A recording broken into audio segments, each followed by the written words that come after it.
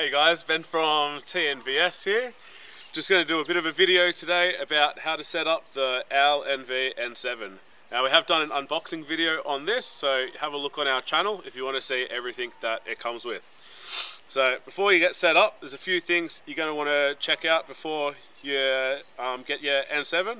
As this is a clip-on that goes onto a scope, you want to make sure that you're getting a scope that has adjustable objective focus, AO focus, or side focus. If you've got anything that's happening on the optical side of the scope there, because this is a clip-on, you won't be able to access that. So this does have, for the point of the video, a bit of focus on here, but we won't be using that, just to show you guys how it all attaches. To get set up, first thing you want to do, get your unit, whack your battery in. On the front here, this just unscrews. Please be aware when the batteries come, they do come with a little bit of black tape on there. You do need to take that off to get the unit to work. Once you pop that off, get that in.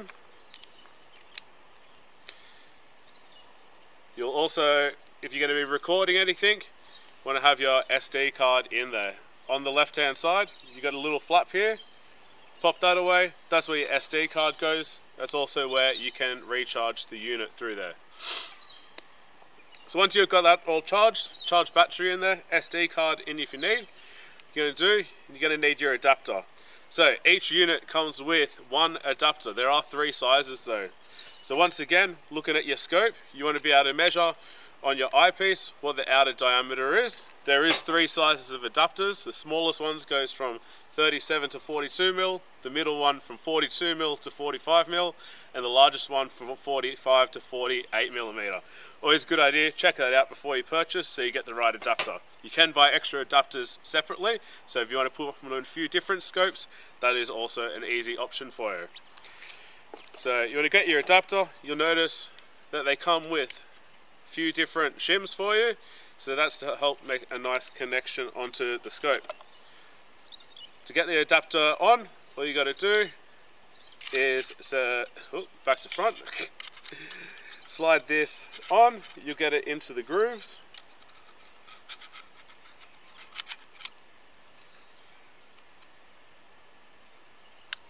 Give it a twist and you'll hear an audible click.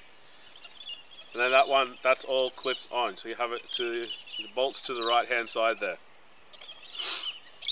Before you go to put it on your scope, pop the scope in quickly, have a bit of a look. On this one, there isn't too much play there. So what I'll do, I'll start with the smallest shim. I always find the easiest way to set them up is to put the shim onto the scope first. If you put the shim into the adapter, it can be tricky and it will push it back. So we'll see how that fits. So we'll see here, that actually looks like a very snug fit. So got that first go. If you need a bit more space, remember you've got the more adapters there. Also, keep in mind that it does come with some tape as well. This is always a good idea just to help give it a bit of grip to hold on to. So, before you whack the shim in, what you want to do, grab your tape, do 1 or 2 laps just around the scope. That should be enough.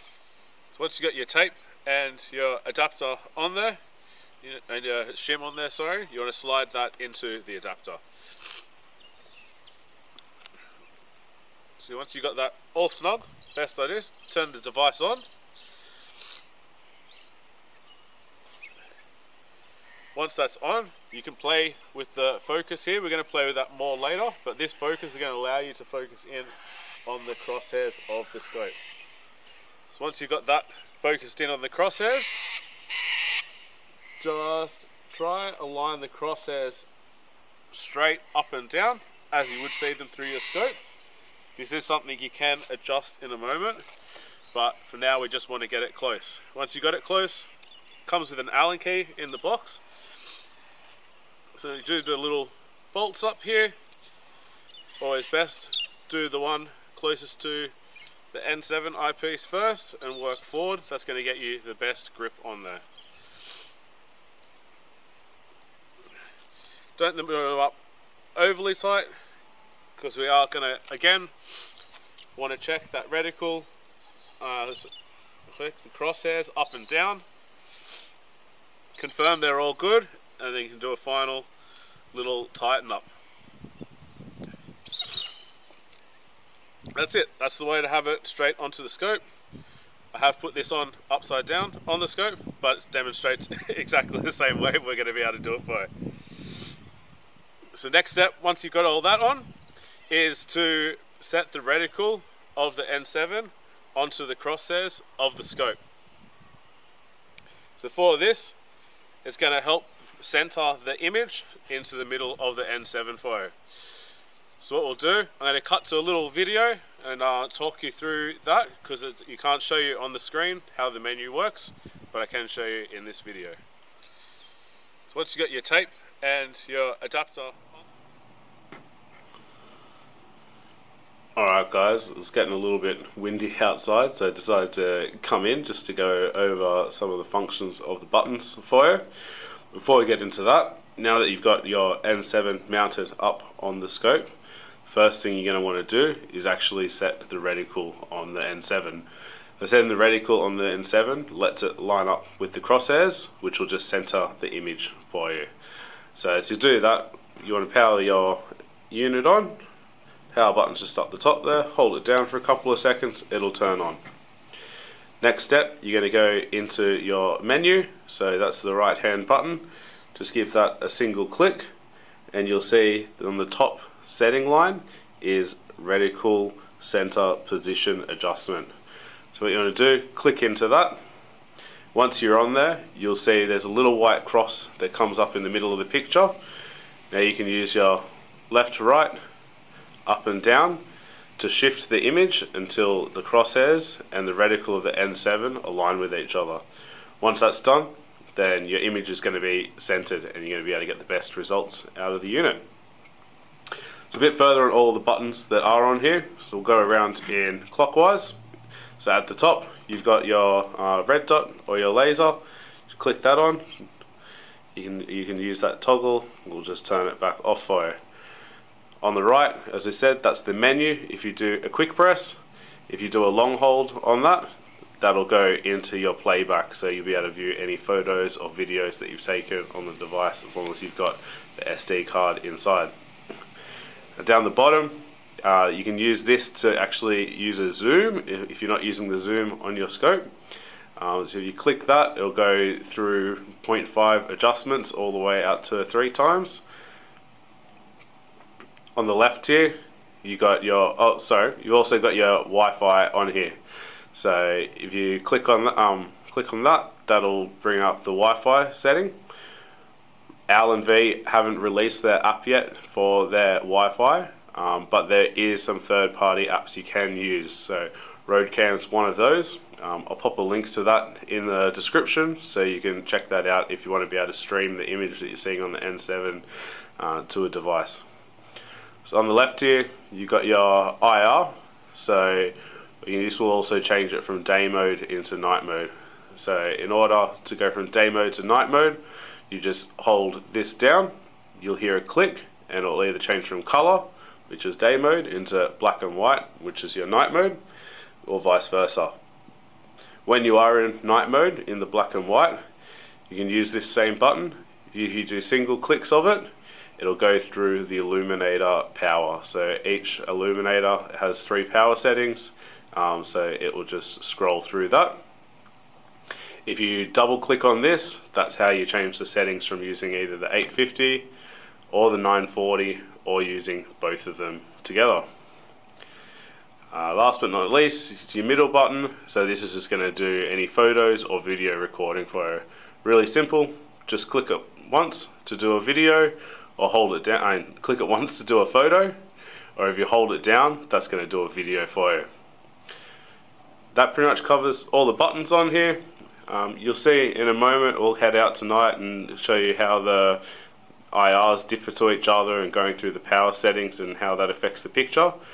But you'll see on there that I do change the focus of the IR. So it does look like they should twist, but they actually just pull in and out. So really quick and simple to make any adjustments on the fly.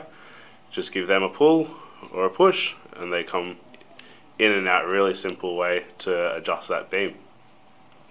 We'll wait for the sun to go down, and then I'll put this back on the scope and go have a look at a few animals out in the paddock.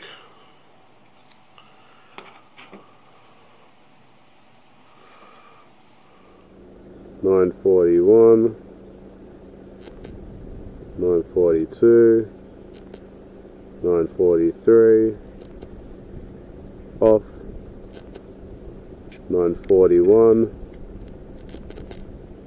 $8.50, $9.40, $8.50,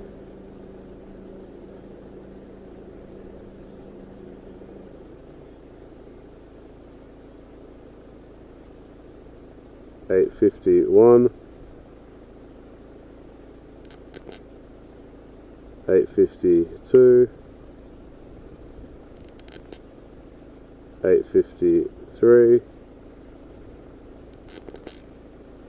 $9.43, $8.50, $9.43, off, double one, double two, double three, 850 wide, 940 spot,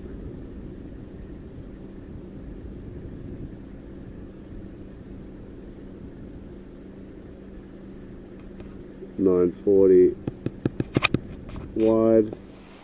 Alright guys, I hope that video was able to help you see what the IR illuminators are all about on this N7 and the different use cases of having an 850, 940, or being able to use them both together. As you would have seen there, by changing the focus of the illuminators, you can get a really nice image of having a broad illumination, but also a nice pinpoint in the middle. So that's always my favourite, having an 850 on the flood and the 940 on the spot. Thanks for watching, and if you're ever interested in any more thermal night vision gear, we try to do a video every week or so, so as to keep you guys up to date. So don't forget to subscribe and like. Thanks for watching.